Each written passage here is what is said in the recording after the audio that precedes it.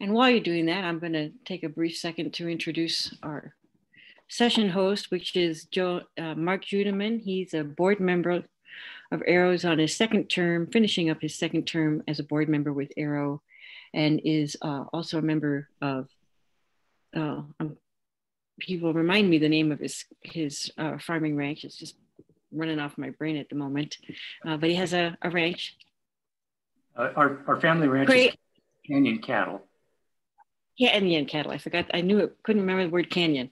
Canyon Cattle Ranch in Craig, Montana, and also a strong advocate of alternative energy resources with both solar and wind on their family ranch.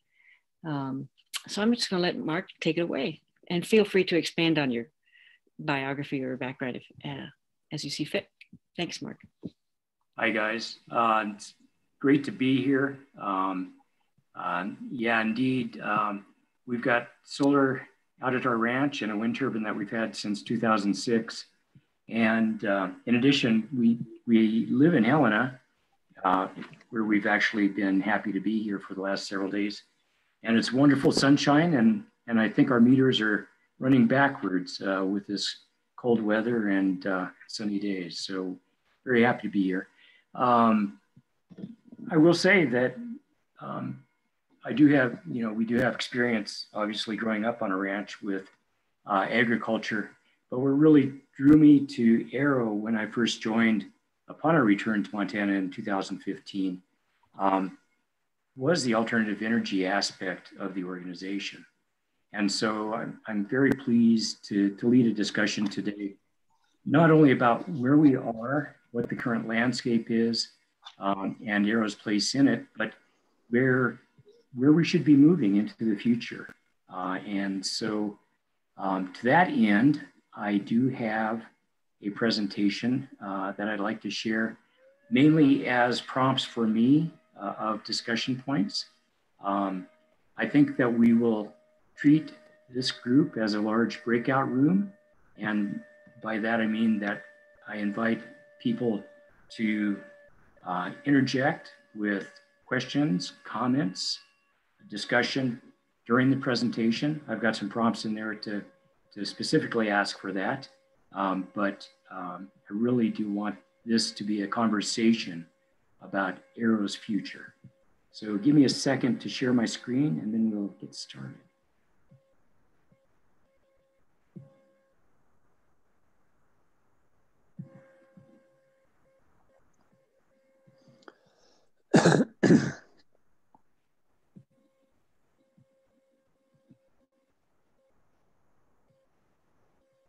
Okay, could I get a thumbs up if people are able to see that? Excellent. So yeah, we're kind of gathered here today to talk about keeping the AE, the alternative energy, in AERO, the Alternative Energy Resources Organization. So this is a conversation about our future. Robin, in today's earlier session 11, gave a very nice summary about AERO's creation story. And I think the essential item of that, or the essence of that, and there are people here that could speak more clearly to that, is that AERO formed as a group that could provide the positive alternatives to the negative forces of fossil fuels in Montana in the early 70s. So we weren't so much against something as we were for something better. And I think that that's really important, an important heritage as we move forward. In 2017, prior to the expo in Butte, we held what we called an energy summit. There were participants from several, I should say more than several, many organizations involved in renewable energy in Montana. AERO was there, MEIC was there, Montana Renewable Energy Association, Northern Plains Resource Council, on and on. From AERO's point of view in holding that summit, the question was, what is AERO's role in the Montana renewable energy landscape? And the answer that came back from that summit was that AERO has a leading role at the intersection of renewable energy and agriculture. Because we have strengths in regenerative ag, and because we have strengths in renewable energy and alternative energy, we could really make a contribution by focusing on where those intersect. The question for us since 2017 and today and into the future is, what does that mean in actual execution? I totally endorse AERO's focus on the local food system. That is definitely, clearly, strongly in need, as has been shown by the current events of this pandemic landscape. But I think that it's also clear and has always been in our framing that to have a successful and robust local food system, you need to reduce your inputs. And on one side, that's the fertility inputs, and the other, it's the energy inputs. And so we're all totally aligned on that moving forward. And by us, I mean at least the board and the staff.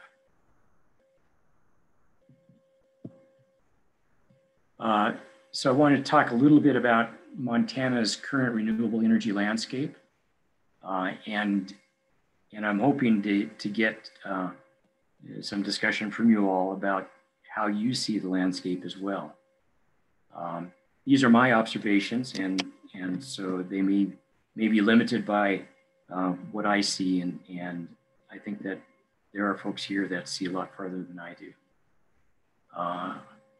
My first point is that renewable energy, especially solar, has been mainstreamed. Unlike the early days of AERO, it's relatively easy in, at least in larger communities in Montana, to have solar installed on your home.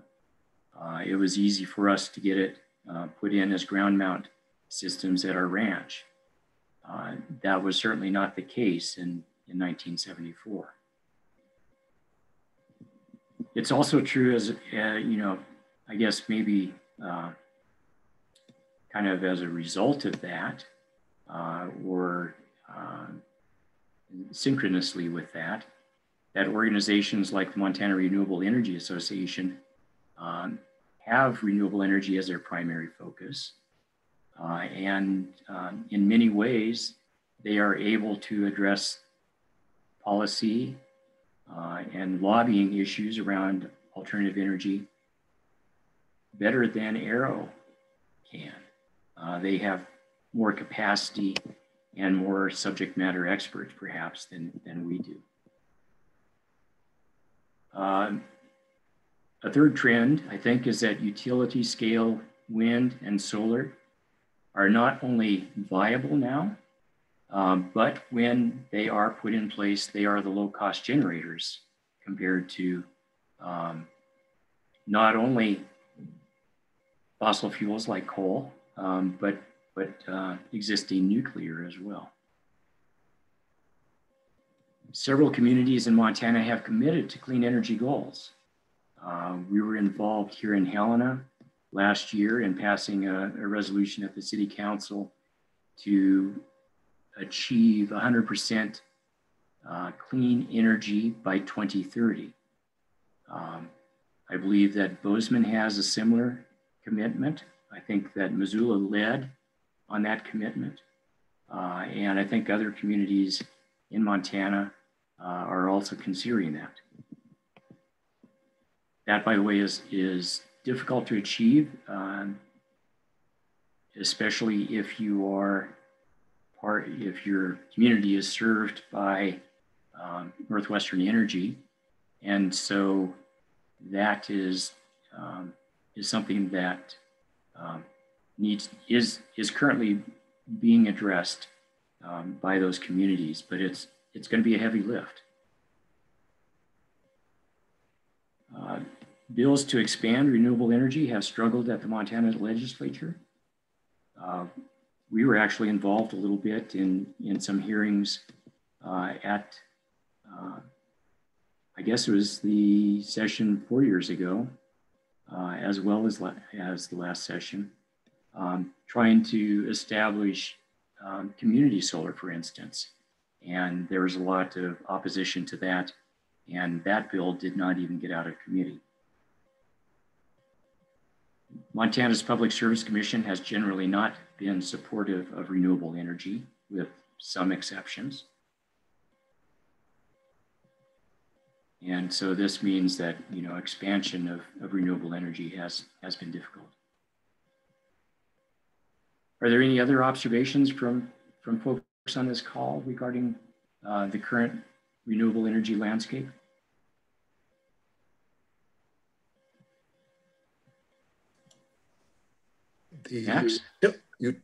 My comment is utility perspective. Northwest Energy in the past has been, I think, somewhat resistant to renewable, claiming that the net metered customers are using their lines to make money for themselves. I know I haven't heard the latest what their position is, but I don't think they're supportive of it. Another question, I know they're concerned about the fact that wind and solar are intermittent, not available at night. My question is to have the hydro dams, and is there any program where are the dams the battery? You know, is it instantaneous? People need power. The dams can automatically let more water through and pick that up. I know their concern has always been solar and wind are intermittent. We have to supply power all the time.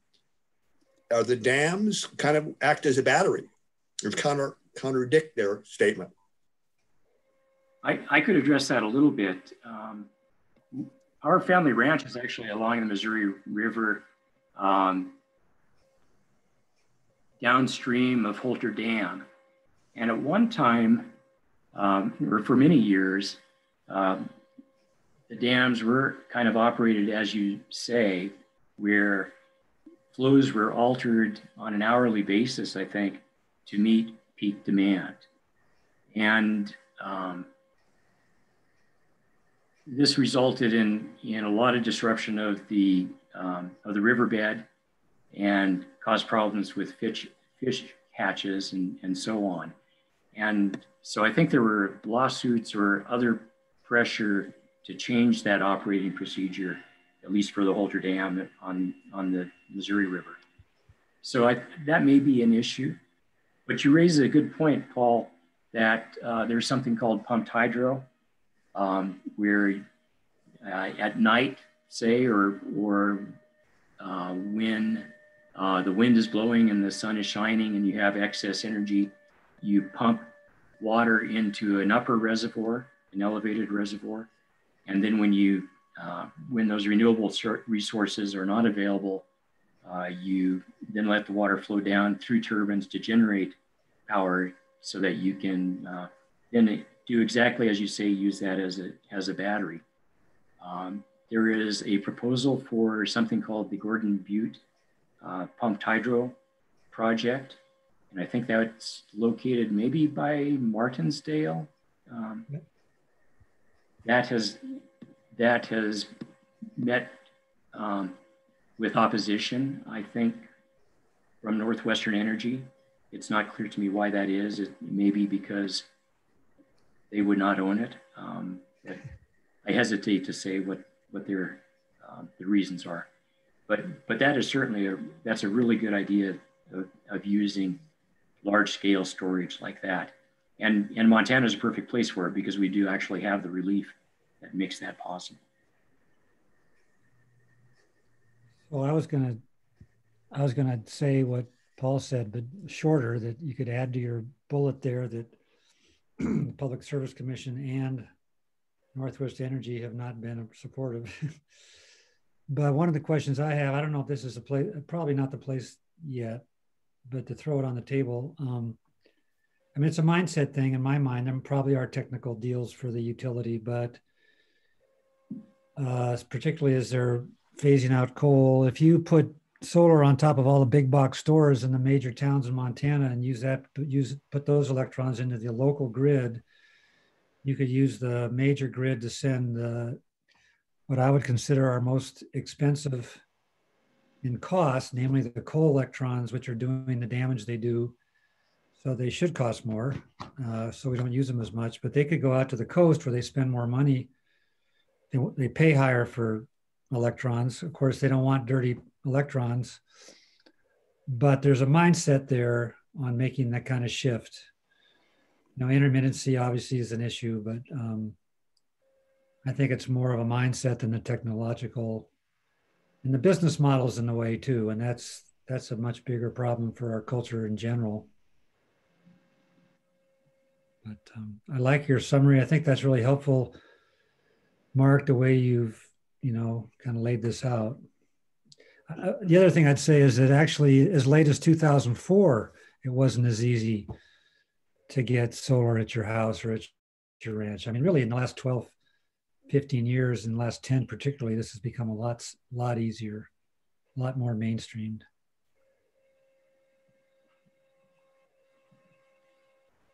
I can't actually see everyone, so if anyone, please just jump in if you have any other comments. Thank you, Max. Mark, I'll jump in with a couple here. If I can keep my mind straight, I'm getting zoomed out. You're, with the purpose of this being, where's my AERO headed, and your summary here, you talk about how MREA is kind of the primary focused organization in the state that's on renewable energy. But, like Max and Paul and the others are pointing out, there's a long history of AERO having a lot of influence in this. And I'd hate to see that lost, and I'd hate to see AERO not stay at the table in a way that was really interacting, at all levels, lobbying with the other organizations. And then there is that intersection with the ag aspect of it. So exactly. More of a holistic type of approach or thinking. And we've got some people in the group, young and older ones both, that have a lot of I'm always impressed by like Andrew Crow and some of the stuff that Wilbur did in the past years, and what Max is talking about from all the years that they did stuff, and how, just bringing up ideas like putting solar panels on top of the box stores. It's not something that people aren't talking about, but it helps keep education going and keep it in the limelight. So I think AERO still has a role in this, I guess, is the down or the take home from me on this. Thank you, Steve. And I could not agree more. I probably should have laid out, kind of my general agenda here, but we are kind of moving to that discussion about what does that role look like moving forward. It's my kind of my academic background that I work through things in a stepwise manner here. Sorry. I can sympathize, Mark, because every time I go to an AERO conference, people are always thinking way ahead. But I really appreciate those comments, Steve. I wanted, unless there are other comments on the last slide, I'm, kind of like the current landscape, and I do welcome those. I thought maybe we could talk a little bit about what, kind of the macro trends that we're looking at, and as we consider again what AERO's role might be. So with no further ado, unless again there are more discussion, let me go ahead with those. I think most people anticipate a continued decline in the cost of renewable energy, specifically solar. There is already beginning a phase out of the personal investment tax credits for renewable energy. So that kind of counteracts to some extent, I guess, the decline in cost. We're also seeing, we've seen the tariffs on solar equipment and so on, which have impacted the cost as well. I fear, and I hope I'm wrong, but I fear that the incoming legislature may be even less supportive of renewable energy than we've seen in the past, and may indeed actively work against it. I had great hopes that the Public Service Commission might see its composition change during the last election, but it did not, and maybe has become even more solidified in not being pro-renewable energy. There is a difficulty in making large-scale solar farms economically viable in Montana. And again, I think that's due both to the opposition of the PSC towards renewable energy, and plus Northwestern Energy making it difficult for solar farms to hook up to the grid in a cost-effective way for the developers. It is also true that these communities that have clean energy goals will be looking for clean energy, clean electricity to meet those goals. So that may be an area of opportunity. And I will say, maybe one of the intersections of ag and energy is that for large-scale wind farms and solar farms, landowners who have farms and ranches are likely the place where those would be sited. And so that could be an opportunity. What other trends do you all see?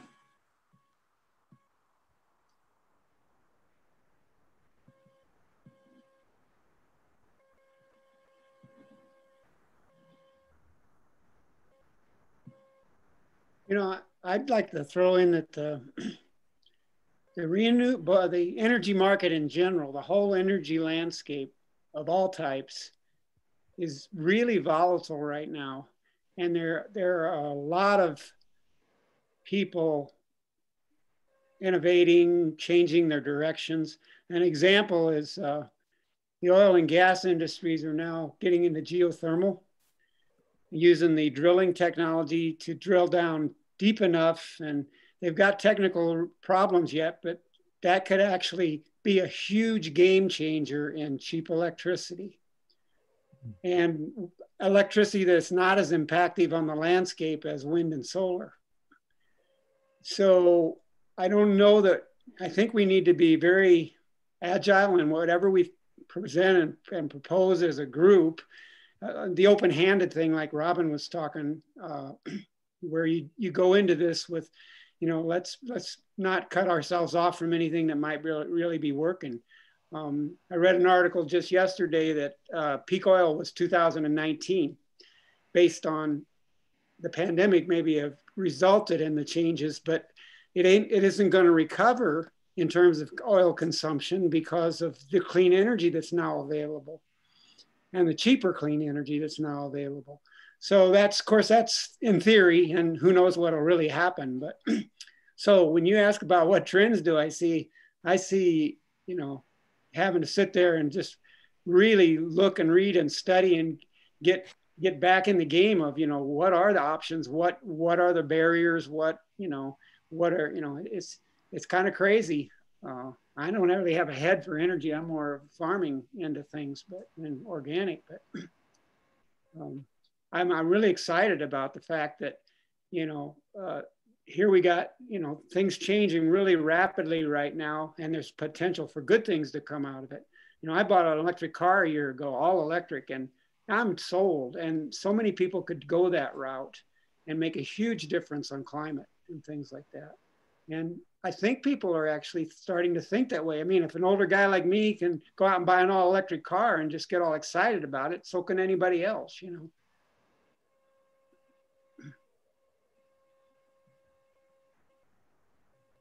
I have a question. Does AERO do any lobbying or legislative work?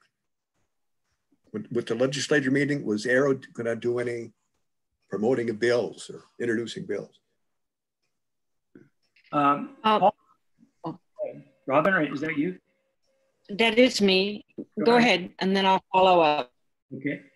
I would say, so the short answer is no, we are not prepared to do that. The long answer is we don't currently have the capacity to do that. Both financially and, you know, member engagement wise to do it. I think that is a gap. And I certainly would like to see us with an engaged membership and with the, you know, the financial resources to do so, to re-enter that role. And then I'll jump in here and say that, oh, I missed something. Let me try this again. Sorry, hang on. 1 second. I can't talk and type. Yes, so in support of that effort though, Paul, we have an upcoming session next Wednesday at Expo, which is an opportunity to hear from 2 representatives in the state legislature. I know there's, yeah. So Christopher Pope and Marianne Dunwell are going to be talking about their perspectives of what the impacts of the new administration are going to be on renewable energy systems in the state in terms of policies and opportunities, and in terms of any regulations and policies we may want to be protecting. And they will also be talking about ways in which people can engage and support the process. So I highly recommend you participate there, because they're going to be our support in trying to get that information out to the community. We've also asked Andrew Velinas from MREA to join and share how MREA is going to be supporting and how people can engage together with MREA in any way that will, you know, help keep our fingers on the pulse of what's happening there. So that is what we can do and are doing at the moment. I know an idea, I mentioned it to Marianne Dunwell a while ago. It's what they do in Utah, that if there is excess energy produced on one of the net metering systems, that profit, rather than just going to the utility, goes into a fund for low income energy assistance. I know we put on a solar system, PV system a couple of years ago, and I wanted to make sure we didn't size it too large because we didn't want any excess, and our true up date is April 1st. I didn't want to donate that to Northwest Energy. I know our son in Bozeman put on a large system, 8 kW, thinking he was going to get an electric car. He didn't. So every year he donates hundreds of dollars to Northwest Energy. I don't know how many people do that, but if there was a bill that said any of that excess, rather than be profit for Northwest, goes into a fund for low-income energy assistance. She said, oh, it sounds like a good idea. So I don't know whether they will, if she will write something up. But I don't know how big it is, you know, if it's just a couple $1,000s, but if it's tens of thousands of dollars, it might be something for us. We would have thought, well, we'll probably we'll build a little bigger, knowing that we're not giving it as a profit, but we'll use it. It'll be 3-4 years before we get an electric car. But that's a bill that she may introduce. I love that idea. An alternative is it goes into a fund that improves broadband in the state of Montana. help get us up to, you know, we're 50th in the state apparently in rural broadband. Yeah. Robin, are there any notes in the chat that I'm missing? No. Well, have you seen this note from Carl just talking about his comment that Northwest Power is not particularly happy with net metering? Oh, from yes. And he says he's installing a solar net metered in Livingston, and they are only willing to let him earn whatever he spends so that the goal of the system will be a net zero, no earning money, according to the engineer who did the utility install. Rob Byron was going to weigh in on Paul's comments. I mean, certainly in the next few years, we're going to see a lot more solar and wind go in, especially solar in Montana at the residential level. So even if there's not a huge fund there now, there probably will be more, especially given that Montana is so unfriendly to residential solar. So your idea is great, because that, if the bill could get introduced, that is hard for even very conservative legislators to go against, I mean, because it benefits everybody. So that would be great if some bill like that could come in, or if Mary Ann and one of the others could put it in. The other thing I was going to mention, which many of you may be aware of, and I don't know how many members of AERO are more rural and not on Northwest Energy, but there is a lot of funds available for electric co-ops to do things for their members, which can include things like solar and others, but it's up to the individual co-op to kind of jump through the hoops to get that money. But there's a substantial amount of money sitting there available for co-ops nationwide to do that.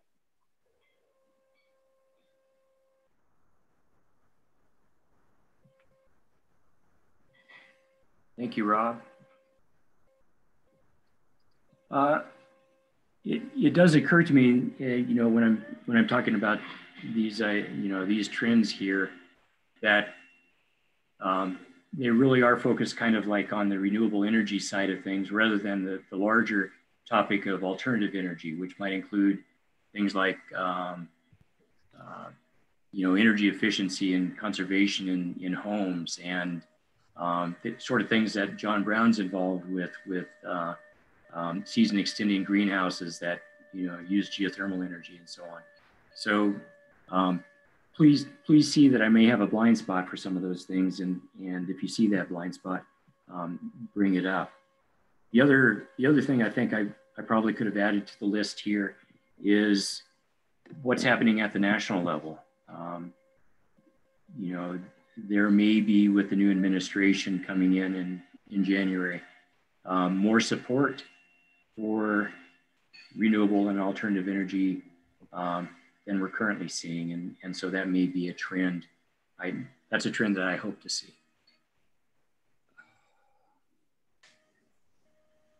You know, Mark, are you building, and I know that these are going to be available on the website, right? These sessions. Yes.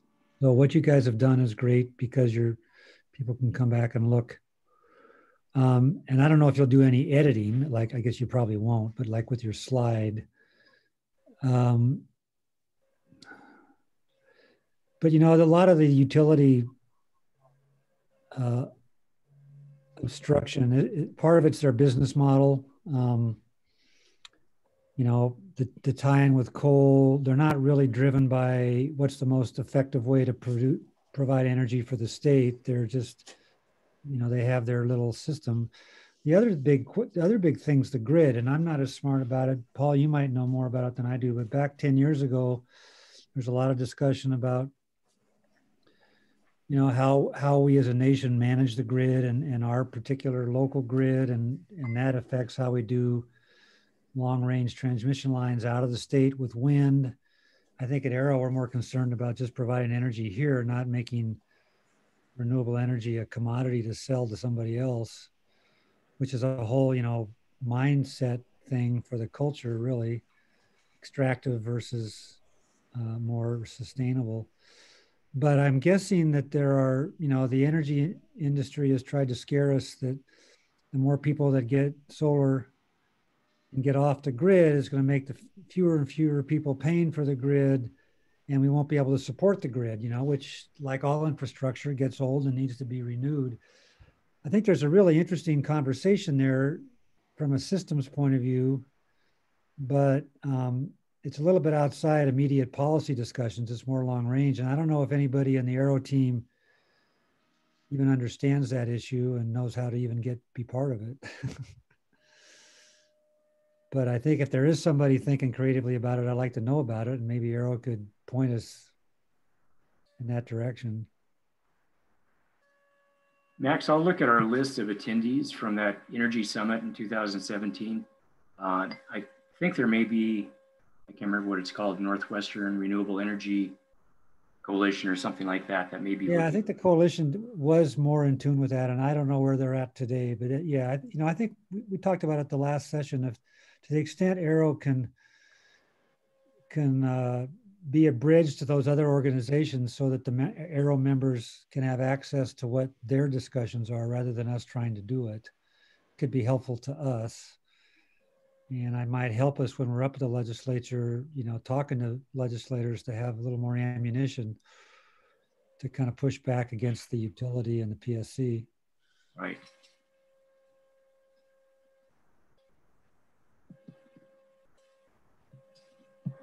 And I know that in some places there are efforts to integrate solar farms with food farms. And I'm wondering if any of that is going on here, where either, one of the simpler ones is running sheep underneath the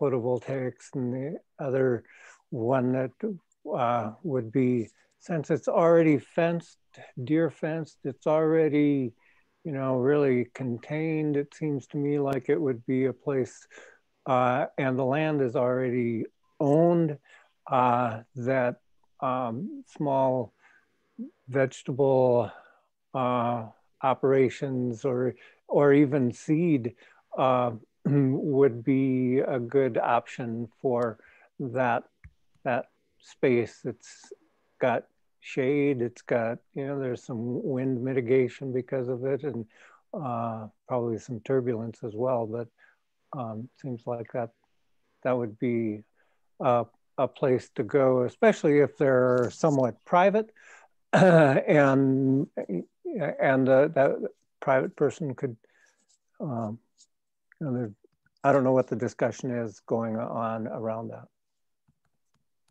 Really good points, John. And we heard it in one of the earlier sessions in this expo. We saw a recording presented by Andrew Elenis from MREA from their summer series that they had recorded with somebody from NCAT talking about agri-solar, which is, as you've suggested, right, way to combine agriculture and solar so that you can get the benefits of both.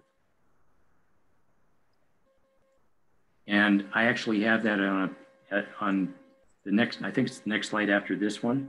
So if you all don't mind, I'll move ahead.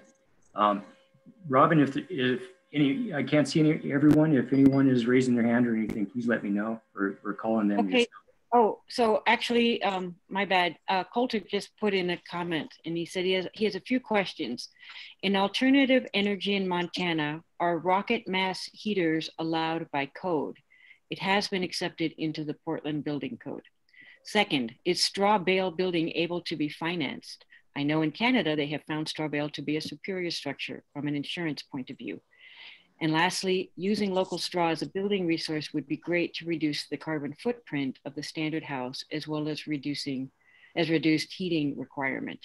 So code considerations for rocket mass heaters and straw bale for insurance purposes.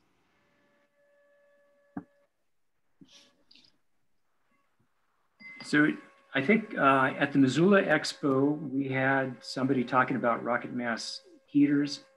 And my understanding at that time was that they were not allowed by code. So most of the installations were, off-grid or in non-incorporated jurisdictions where there might not be any building codes or whatever at all. But I will say that I'm not an expert on that. So if anyone else has more information than that, I'd be interested to hear.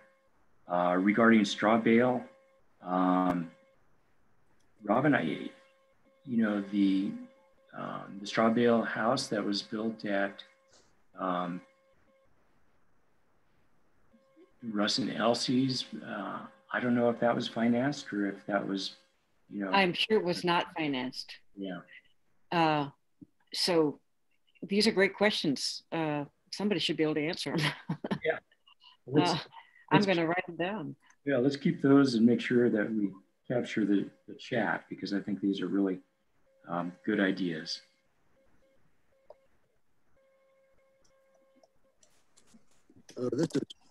There is sections of the code that says alternative methods are allowed. So it's up to the individual building code jurisdiction. I know one of the questions had been years ago, it was electrical. How do you run wires through it's allowed. It depends on the inspector, but there is a section of the code that says alternative methods must be allowed. So it's up to the code jurisdiction. I know many of them have been built inside city limits. So I guess the financing would be up to the bank. That would be the question, but I think they're within the code. Cool, thank you, Paul.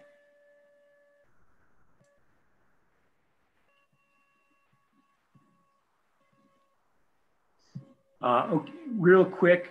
Mark, I was muted. That reminds me that our state building code is once again up for refiguring, and that might be, I don't know, Jim Berg, who was very active in the last one, has been an AERO member in the past. I don't know where he is today, but it'd be interesting, if nothing else in the newsletter, we could have an update on the status of that, because that certainly could be a place to advance these ideas.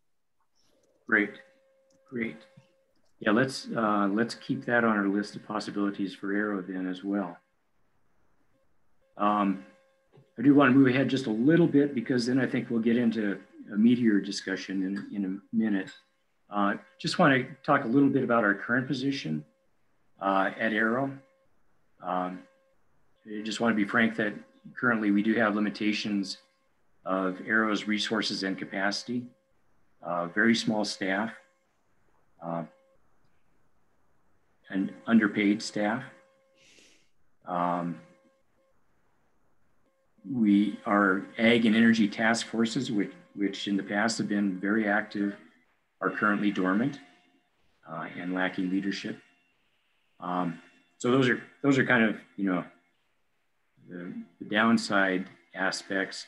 On the upside, there is volunteer participation in the Montana food economy effort work, which is in direct support of renewable energy or alternative energy and reduction of energy and fertility inputs for these projects that people may bring forward.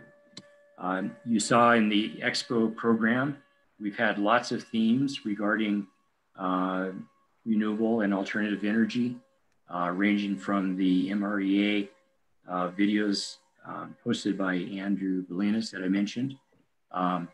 Board member Andrew Crow had an excellent presentation or excellent session regarding some other alternative energy options for rural and off-grid folks.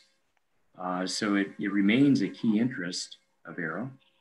And I think there's potential for collaboration with other organizations. Montana Renewable Energy Association is one example, but NCAT, the National Center for Alternative Technology, is another possibility as well. Oh yeah, Mark. Yes. Just on that piece with NCAT, I'm hoping you can do a better job of communicating this than I can, but they're in the final stages of receiving, NCAT is, a substantial amount of funding, I think from the USDA, in support of, I think it's solar installations in agriculture, and we have been in contact with them. Well, can you do a better job of communicating the essence of that? Yeah, well, I think it's exactly like you're saying, Robin. They're going to, my understanding is they're going to form a clearinghouse. That's it. Kind of like a central repository of information or a single contact point for people interested in this agri-solar idea that John had mentioned earlier. How farmers and ranchers and other landowners might be supported in their work to develop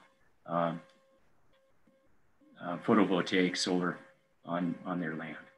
Right, and they're going to be a national clearinghouse. It's not finished yet. They still have to work out some details, and AERO has already connected with them to see if we could support from the Montana angle. Yeah, great. Thank you for bringing that up. Sure. Okay, so I kind of brainstormed some options for moving forward, and I think this again is where the meaty discussion is going to happen for how AERO might move forward in keeping alternative energy in the AERO name. So I've got some discrete options, and then as you see at the end, you know, maybe there's some combinations of these that we can discuss as well. And I'm sure that I've missed things, and so hopefully, you know, during our discussion, maybe we can bring other ideas forward as well. We're capturing all of these, and it'll help us, you know, the intent here is to listen to the membership represented by you all and find out kind of what your direction, the direction you want to go is, and then try to have, you know, this again, just like this morning's session, is the beginning of the conversation on how AERO moves into the future and what we look like. So some of these options are, one is focusing on rural and off-grid do-it-yourself or alternative technology, as again, referencing Andrew Crow's wonderful presentation and discussion. I misspelled expo, earlier in the expo. So that's, you know, small scale wind, small scale solar, solar thermal, you know, alternative building methods, all sorts of things like that. Or we could focus on season extending tech, various forms of greenhouses. There are what is it? I'm going to say this wrong. The Walpini, I think, is the subterranean greenhouse. There's a greenhouse that John Brown here and Bob Quinn have been talking about, based on a model from a fellow in Nebraska.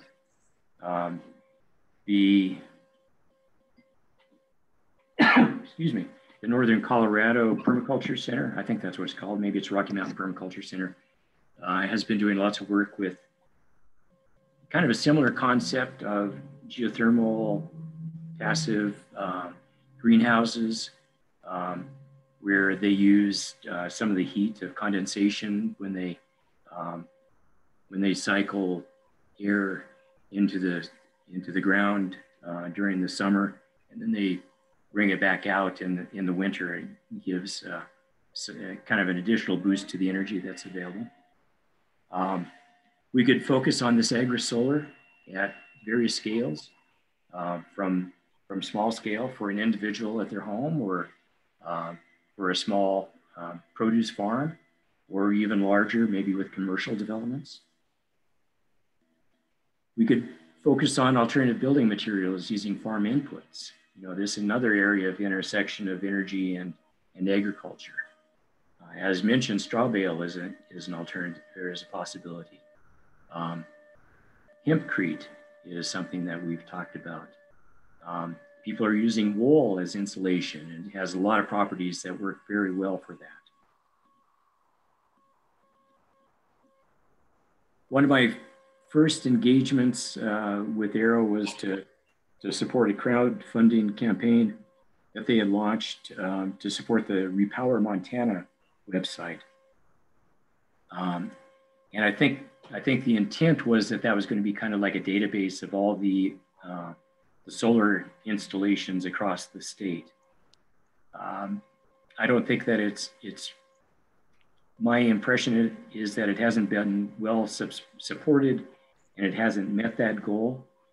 But again, maybe we could reimagine it so that it's a resource for everything at the alternative energy ag nexus. So sort of, if you want to learn about season extending greenhouses in Montana, maybe that's a place you go. Or if you want to look at alternative technology, as per Andrew, that might be a place to go.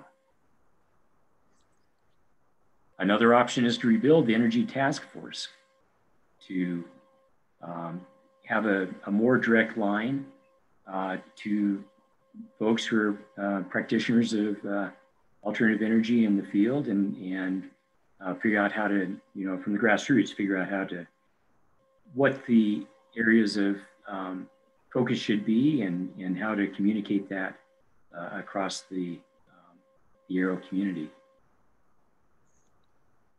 Another option might be to engage with those communities who have clean energy goals to see if we, and by that I mean the members of AERO or farmers and ranchers who might be members, can contribute to that effort.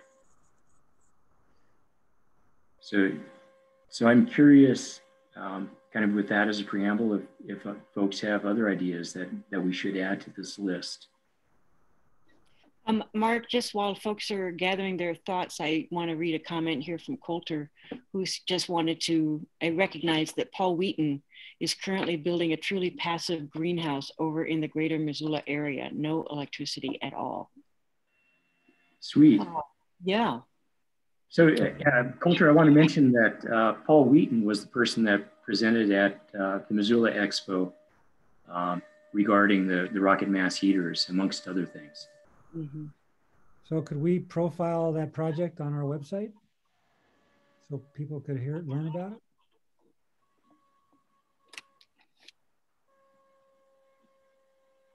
That would be great. I mean, I think that's one, with our limited capacity, that might be something we can do is point to things that are happening already in the community. And then I think the challenge is getting more eyeballs on I've heard from a number of people that they don't know what AERO is doing, and yet they get an email telling them to look at the latest newsletter or the website or the Facebook page, and they don't get around to doing it. And I know this is a social media challenge for lots of organizations, but I think we need to find someone to help us get more eyeballs to I think there's excellent material there, so we need to leverage what we've done. I had a thought about how these, you talk about combinations. So in helping communities with clean energy goals, in my mind, that's more than renewable energy. That means not just building codes, but actually encouraging building even neighborhood design or community design that uses less energy and takes advantage of, you make sure you have roofs and passive solar, you don't waste those opportunities. But it also might include things like partnering with Habitat Humanity on one of their houses to make one of their houses be a demonstration straw bale house, and have the city involved in that collaboration, maybe even find some funding.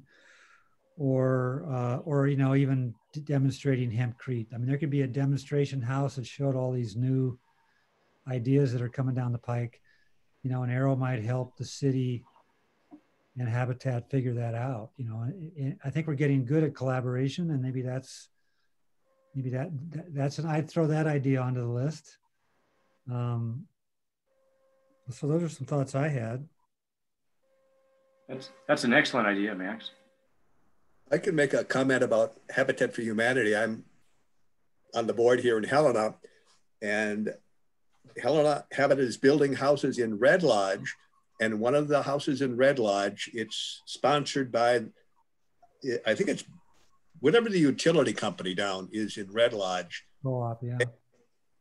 Oh, they're funding a zero energy home. It'll have all electric. It's built with the SIPS panels. They're 10.5-inch thick foam walls built in Belgrade. That is designed to be a zero energy home. What I'm wondering about is working with the different builders organizations around the state is on their parade of homes, if we could coordinate a zero energy home on the parade. Certainly it's cost effective. If more people would know, I mean, you could, on the parade, you'd go in, you'd see the solar panels, people could display their energy bills. They have an all electric home, which is zero, they have zero energy bills, they're net metered, and have the cost saying that we did this for an extra $10,000. I mean, it's cost effective. If more people knew that, I think it would gain interest, just promoting that now zero energy with heat pumps is certainly within the realm of most people moving into a new home, if they knew that. Yeah. Another comment, years ago, AERO would coordinate tour of alternative energy homes. I know it's been a couple of years ago, but the focus was, I think, off grid, although not all of them. I know we toured Ptarmigan Square here in Helena. The last one I think I attended was 7 or 8 years ago. Any bringing those back? 3 or 4 years ago, we had a Energy Corps member who is working at AERO, and he and his partner had organized a tour of both their tiny house as well as some of the solar installations around town here. So it's been a short time, at least since, within the time that I've moved back here.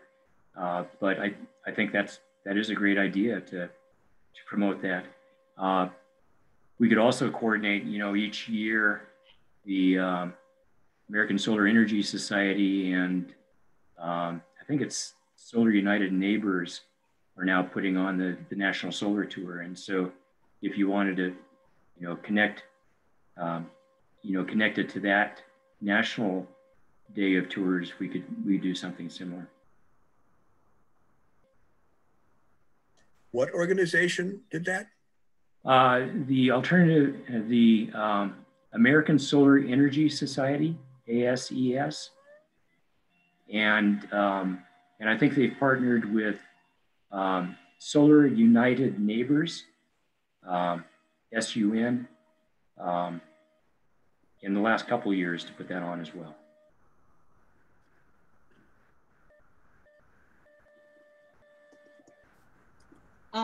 Mark? Yes. I am going to put something else in the chat box here along the lines of this dialogue. I don't know if folks know this, but NCAT did not get the Energy Corps program has been discontinued. And Steve Thompson, who is the executive director of NCAT, is actually, and was on Montana, the Governor Bullock's Climate Solutions Council, and developing the Climate Solution Plan for Montana, is working on exploring the possibility of putting together what he's calling a resiliency corps, sort of as the next generation of Energy Corps participation through the VISTA program this time. And he is going to be talking about that on Thursday, December 10th at Expo, and the registration information is there. It's from 1 to 2:30 on December 10th. Really, and he's actually wanting to have feedback from folks on, he's kind of would like to do a needs assessment to confirm that, to be able to demonstrate the value of this resiliency core at sort of the nexus of the alternative energy resources and climate solutions that seem to be, coming together in this time of greater understanding of the impacts of climate change in our community level and the opportunity for solutions. So just wanted to put that out there.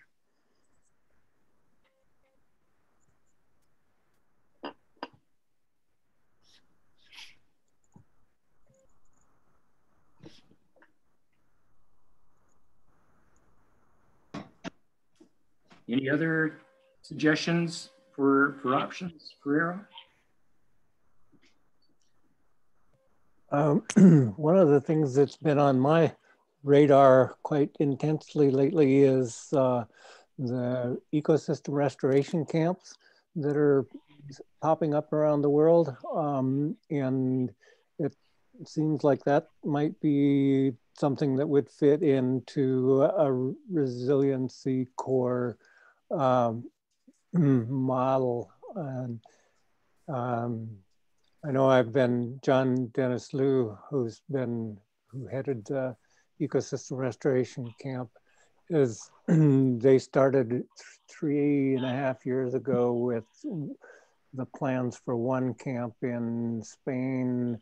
And then after the campfire fire in California, another one popped up there. And then since then, there's a total of 35 or 36 of them around the world now, where people come together to restore ecosystems that have been damaged from one way or another, whether it's been fire, or whether it's been an earthquake, or whether it's been degradation of agricultural practices or whatever. And they're really, really amazing places. And I know that there are several places in Montana that could qualify for to be one of those camps. I just had to throw that out there because I think it's such a great idea, and people are actually doing it. And it's a place where and a lot of young people are actively engaged in those, and young people who have been despondent about climate and economy and things has brought hope back into their lives, and actually participating in doing something that they feel they can contribute to a better world. Thank you, John. I don't know if there's something that AERO could be involved in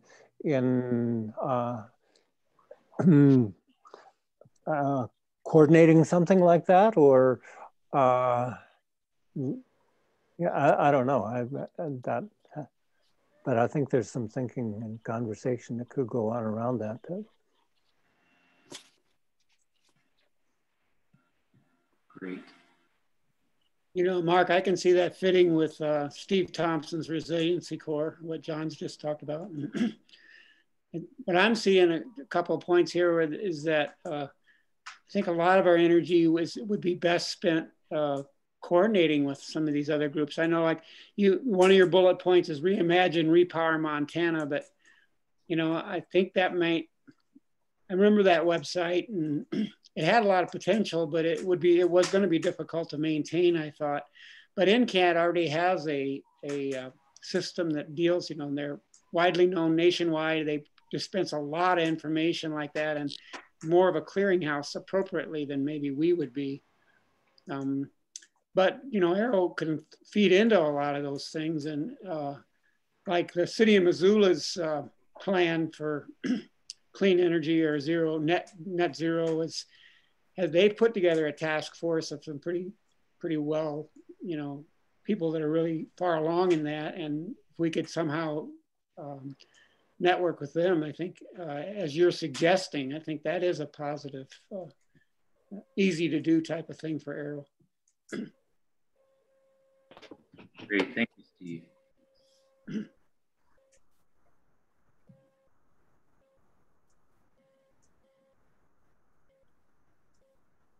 Is any comments from folks who haven't engaged in the conversation previously? I want to make sure that your voices are heard if you'd like.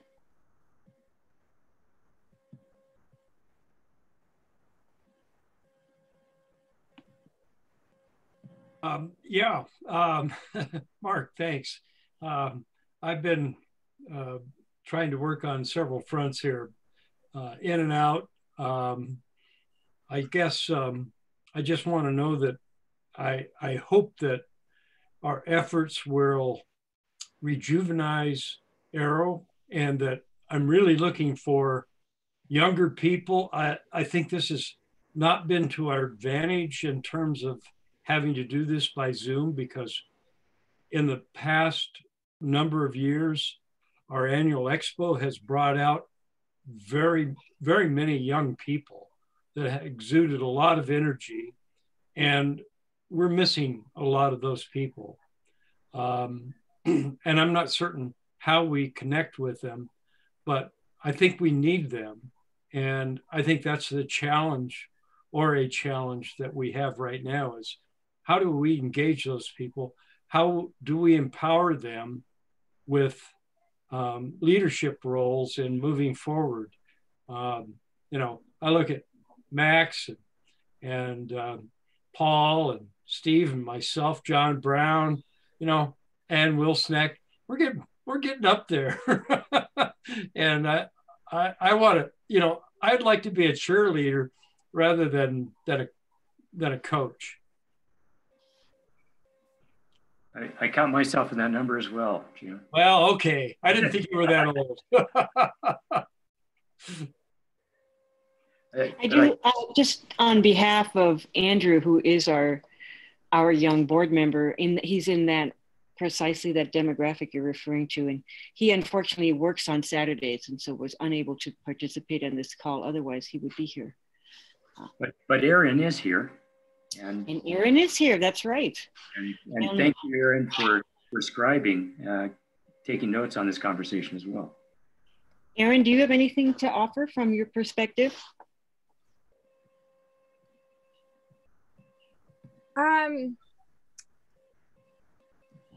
It's kind of hard to say from my perspective as a young person who just doesn't have a whole lot of resources right now. I think the biggest barrier for getting more young people involved in AERO is just that, you know, we have all the energy and we want to be engaged. We just need something to do. You know, I can't afford land somewhere. So if I had projects facilitated by AERO that I could work on, we could really increase AERO's potential and engagement with younger people. I think it would be useful if AERO had like a really clear message and just like really actionable projects that people could work on. So using AERO's connectivity to provide those resources and point people in the direction of actionable projects could be really useful for getting more people engaged. I think those are really good points, Aaron, and I've been kind of excited, I think, about the suggestions that have come forward, like engaging with Habitat for Humanity for building a straw bale house, or, you know, solar tours and things like that. Might be the kind of projects that would engage folks. So those points are very well taken. You know, what was it? Maybe 4 years ago, AERO was very involved, maybe it was 5, in helping Russ Salisbury and Elsie Tusk build a straw bale house on their property out of Carter, down on the Missouri River. And there were a lot of AERO people that showed up there and worked in adverse conditions of heat. And some of us nearly got stranded there when it rained, and getting out of up to the breaks from the bottom ground of Russ's. It's gumbo, and it rained, and I remember I barely made it up getting out of there. I could have stranded a bunch of us, but you know, we used to do things like that. You know, maybe not barn raisings, but similar things as a community. And I think that would be something to really target and focus on, and see if maybe next summer we can pull together, hopefully, a non-COVID experience. Great. Yeah. Go ahead, Robin. I just wanted, Coulter has communicated something here I want to catch. And he says, I was running a labor co-op in Houston before COVID, and I moved back home. But that was exactly the goal, bringing people with desire to learn to projects that needed labor help. And bringing that type of approach to AERO, alternative energy, could be a huge benefit. Very nice. Sounds like Coulter's signing up. Maybe that's a place to partner with Habitat Humanity to, you know, start getting some synergies there. But I think that's an important point about creating some, you know, doable, you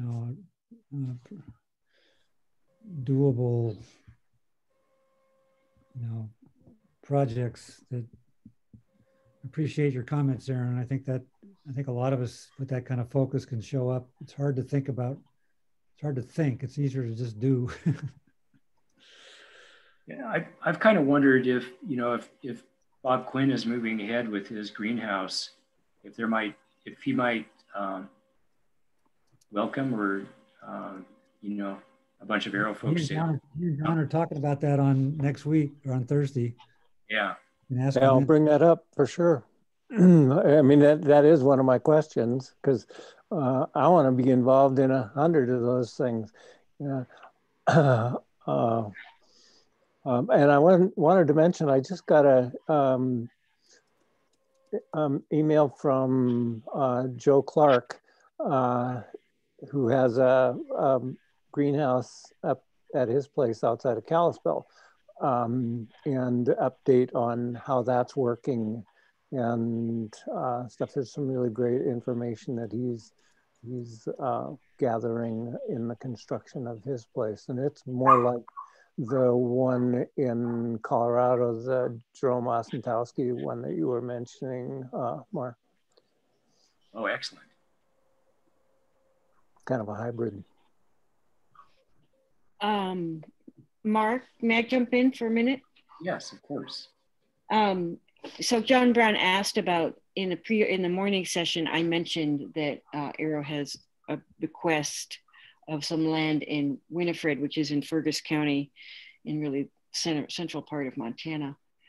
And he asked to share a little bit more about that. And so what I can tell you about it is, it's land that belonged to, it was a family homestead. It's 195 acres outside of town in Winifred. And it's the owners of the property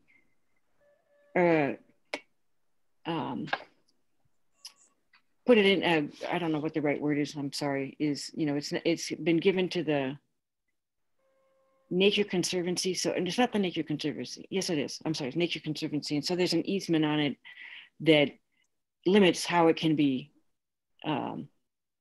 utilized. So it can only be used for things like agriculture. You know, you can't build a gas station on it or something crazy like that. But at any rate, just so that we're all clear, the person who has put this bequest in their will is very much alive, and so it may not come to us for another 20 years. And that's a little bit about it. Maybe John, if you've got some questions, I could be more specific in my answer.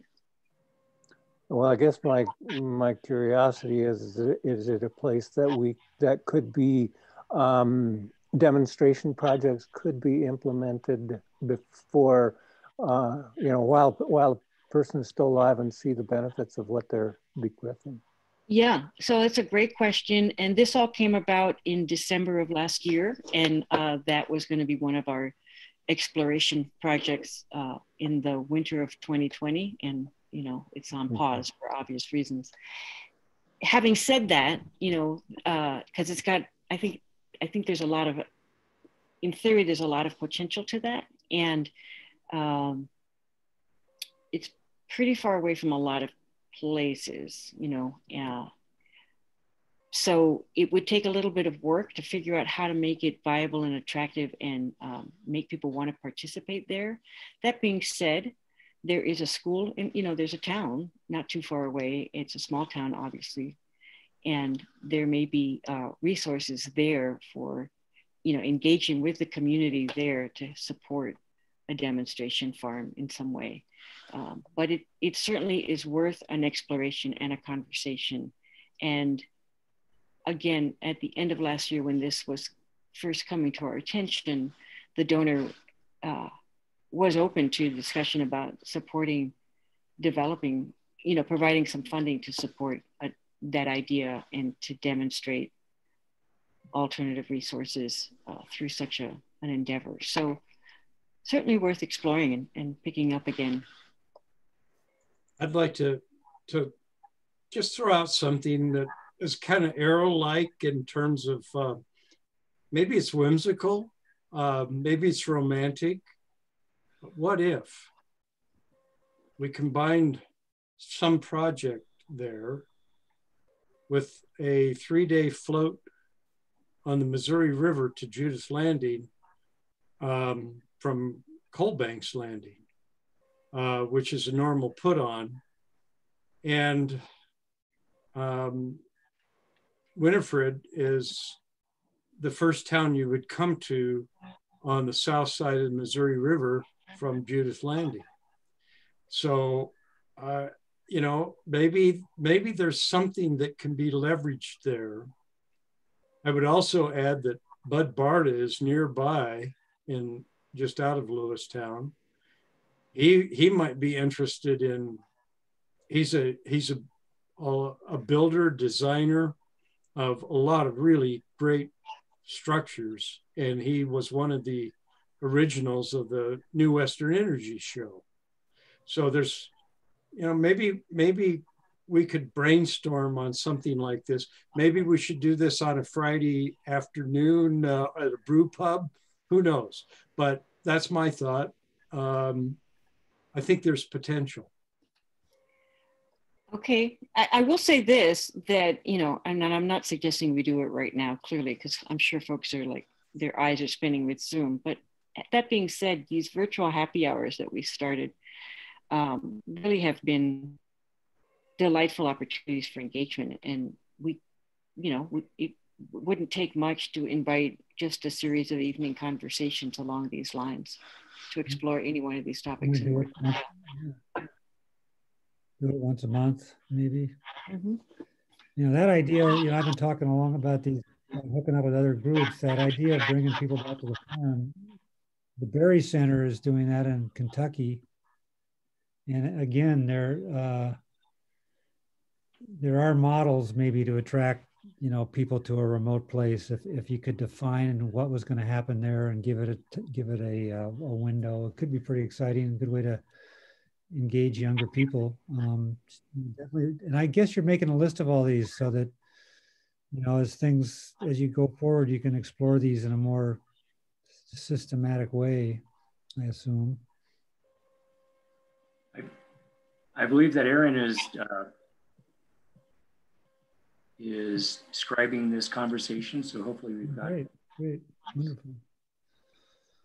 Yeah, I have everything written down. And then I would also just like to add that even though we have a lot of opportunity in these rural places to showcase larger projects and have big engagement, we can also do that just, you know, in our own local communities. And I'd encourage anyone who has any land or resources to maybe consider, you know, doing a project on your own land, letting AERO provide maybe some of the work or publicity for you to be able to do a project on your own land, just as a demonstration, even if it's just, you know, installing a solar hot water heater or something. I think we could get a lot of support and local interest from just small projects like that. Good idea. Paul? Is AERO going to sponsor a fun run again this year? I think the last one was pretty successful. We had a booth there. Quite a few people attended.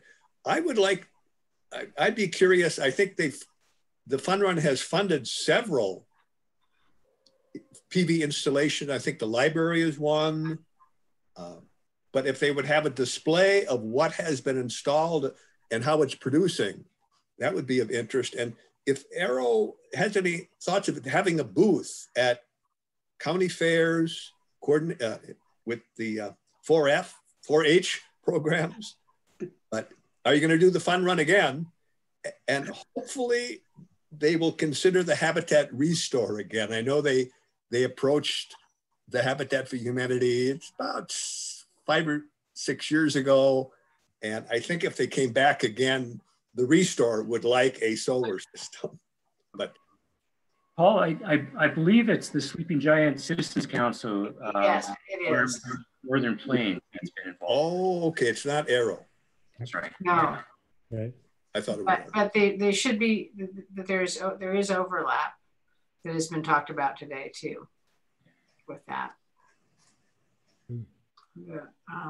And with I think the COVID is just this huge cloud that makes things like that, like people don't want to be running with masks. And so I think that's a real possibility. And it's been in September, I think. Yes. So, but nothing to do. The council, they are talking about what to do instead and stuff. They're pretty actively exploring that. Could I mention one more thing? Coulter has, mentioned labor co-op in Houston. When we lived in Houston, I was involved with a group called Transition Houston, and one of the things that we did was something called permablitzes, where we would use permaculture to transform people's, usually their yards. Sometimes we have larger projects, and by volunteering for one of those, then you were kind of put in a draw list for a future permablitz project. So that might be some, a structure that could also be employed for the kind of work that we're talking about here. And I'm sorry I interrupted somebody, so please go ahead. Oh, that's Robin. I was just going to read a communication from Coulter. He said he's got 21 acres between, this was responsive, I think, to Aaron's communication. He says, I have 21 acres between Bozeman and Livingston and would be willing to put in a lot of projects, and I'm not that far away. Aaron says, that would be excellent. Love to hear more plans and help out. And Coulter has put his phone number and communication in there if folks want to pursue that with him. I have a question for Aaron. We asked you for your ideas earlier, you talked about how few resources, your limited resources and what you can do and stuff. Asking young people just to go out and volunteer all over the place is good, but it seems to me like, the Energy Corps people were funded, the Vista volunteers were funded. Seems like we need some money into this, some kind of capital or some funding to help young people get into these projects on a scale that gives them some more benefit from it. Just a thought, I guess. Yeah, I would agree with that, for sure. I guess I'm kind of at a really transitional phase in my life, so I'm not like thinking that far ahead. But I think for just like establishing more of a base for AERO and getting more people involved so that, you know, those resources could really get put to work. You know, just starting with like small projects to get people out and volunteering would be really helpful. But I definitely agree that we need some more structural support for those projects moving forward. Folks, we're just about out of time. I want to just show this last slide, which kind of maybe relates to that a bit, at least with respect to AERO, and you know, maybe AERO can kind of be a distribution point for some of those resources. We do have critical need for financial resources. And I know that many of you on this call are already financial contributors, but I just wanted to, you know, encourage people to support this organization if you can. And I also realize with the COVID that, you know, it's a difficult time for lots of people. So, you know, totally understand if that's not something that's possible. And then the second critical need is engaged membership. And I've got to say that I'm really encouraged by this discussion today. This has been a very engaged conversation and wonderful ideas that have come forward. And so, as Robin said earlier today in the 11 o'clock conversation, this is the start of a conversation. And I think that that same thing applies to this, but maybe we've got a few action points that we can take about how to proceed. And I wonder if people who are interested in participating in further planning with a focus on action rather than just talking might maybe put your names in the chat or in some other way communicate with us your interest in doing that. Robin, Mike, would you be, well, I was just wondering if you would be open to them communicating with you, or? Yes, I would. And I'll put my email in the chat.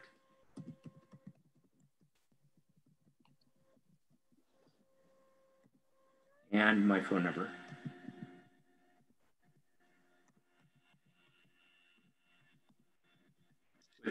My phone number with the caveat that if I don't recognize the call, I may not pick up, or the number I may not pick up. So please leave a voicemail if I don't.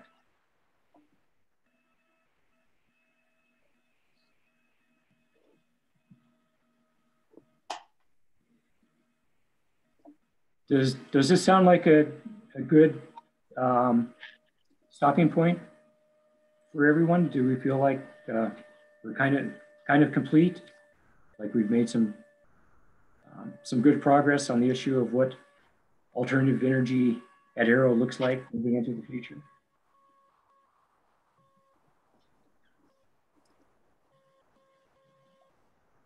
Yep.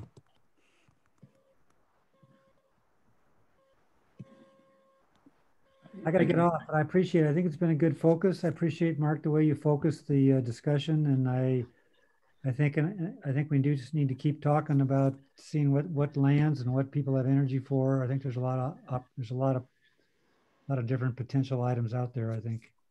So thanks you guys for doing this. I got to get off. See ya. I've got to go too, but thank you. It's been interesting. Yeah, thanks, folks. Thank you all. Okay. All right. Good night. Thanks, Mark.